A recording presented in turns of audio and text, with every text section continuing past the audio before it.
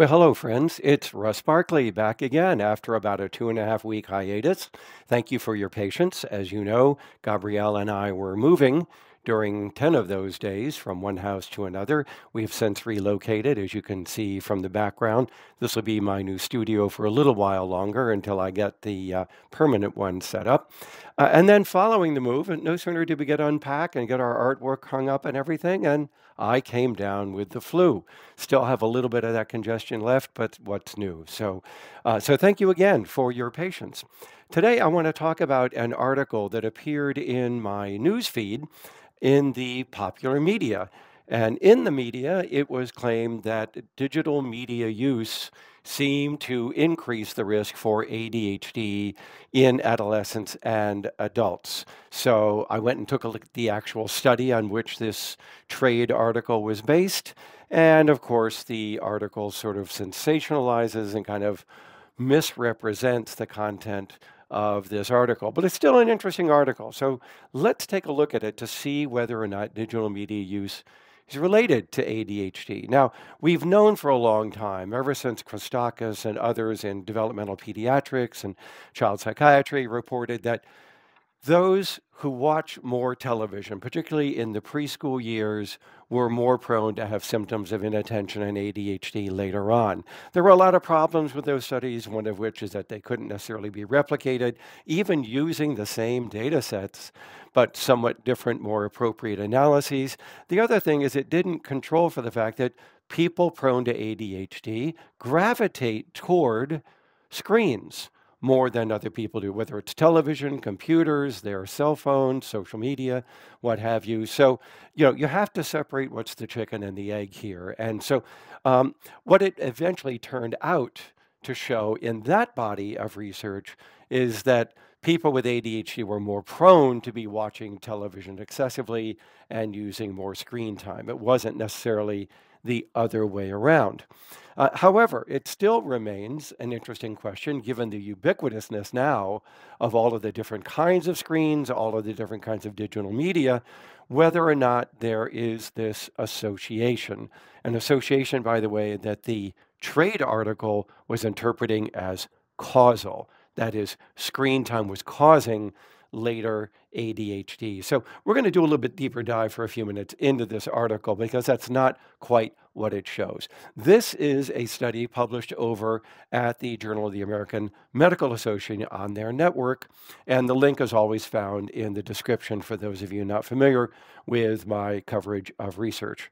And this study took place in Los Angeles, and it surveyed thousands of high school students. It eventually settled down to a population of a little over 3,000 that it surveyed. And it was interested in looking at individuals who reported no symptoms of ADHD at time one, and then they were followed up for a period of up to 24 months.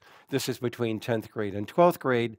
And during that time, they filled out surveys about their use of digital media and also self-reported on their ADHD symptoms. So let's be clear. It's a good study because the sample's large and they're collecting appropriate information about both ADHD and social media. On the other hand, the study is problematic because it is based on self-report. And we know that individuals in their adolescent years, in childhood as well, but all the way up to about age 30, we know that people who are prone to ADHD are likely to underreport the severity of their symptoms. Indeed, we find that even typical teenagers often underreport the occurrence of these symptoms. So number one, we have to raise a red flag here about the use of self-reports by teenagers. But let's put that aside for a moment and continue on here. The second thing is that none of these individuals had clinical ADHD. In fact, none of them had ADHD at all. What's being tracked here is how many of the 18 ADHD symptoms did they report at any particular time. And of course, at baseline, they only took people who reported no symptoms, and then they followed them up over time. So keep in mind, this is not about ADHD, the clinical disorder. It's about ADHD symptoms in the general population of teenagers. So during the follow-up period, they looked at how often they used media, what kind of media they used, how many different sources of media and screens they were using. And what they found, what they report in their results, is that there was a small but significant association between the amount of screen time, that is, the amount of digital media use, the number of different forms of digital media that were used, and particularly social media, was related to a small increase in risk of having some ADHD symptoms 2 years later. That's all it found. What was the risk? 10%. So if you use all this media, the extent to which you're using it might create an increase of about 10% in the likelihood you're going to report at least one or more symptoms at follow-up. So here's what they found. About 4.6% of the individuals who were reported not using media very frequently reported having one or more ADHD symptoms. That figure goes from 4.6% up to about 9.5% for the small number of individuals who were using social media at a very high frequency, what they reported at least 7 different high frequency use activities. So about a doubling from 4.6 to 9.5%. But look at those numbers. They're very small. In other words, 90% of the teens in this study showed no increase in ADHD symptoms over that 2-year period, regardless of the amount of screen time that they were using. But a small percentage did show such an increase. Does that show causation?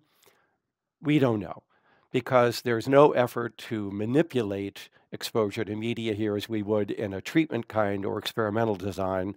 The second thing, as I said, this is based on self-report by teens, which can be unreliable and quite variable over time. The third, as I just pointed out, is that the increase was a risk of about 10%. Pretty negligible. From the standpoint of a clinician, really not worth much saying at all. So again, we're not studying ADHD here, the disorder. We're really looking at frequency of ADHD symptoms self-reported by teens over 2 years based on screen time. And the amount of digital media use did seem to be associated with, not necessarily causal, associated with a very slight increase in having one or more ADHD symptoms later. I'm not surprised. I mean, inattention is ubiquitous across all psychological, psychiatric disorders. It is common in the population, which is why if you occasionally have inattention, it doesn't mean that you have ADHD at all. And that could be what's going on here. It could be causal. I'm not saying it's not, but this study does not demonstrate a causal relationship. So once again, we see that the trade media has somewhat misrepresented both the details and the conclusions one could draw from the study reported in JAMA. We don't see a causal relationship here. And by the way, the trade media talked about this causing ADHD in adults as well. There were no adults in this particular study. So there you have it. We should continue to study this association of digital media use with increases in inattention or other symptoms of ADHD. But at this point, we're not seeing that screen time or digital media use is causing clinical ADHD in the population. So let's get real here. Let's keep it real. It's an interesting finding, but a lot more research has to be done. So I hope you enjoyed the review of this article. I'll be back this Saturday with our usual Saturday morning research update, along with, of course, my usual bad dad jokes. But thanks for being patient. I'm glad to be back. I hope you're glad to have me back, and I'll be posting more videos as the week goes on. So thanks, everybody. Appreciate it. Be well.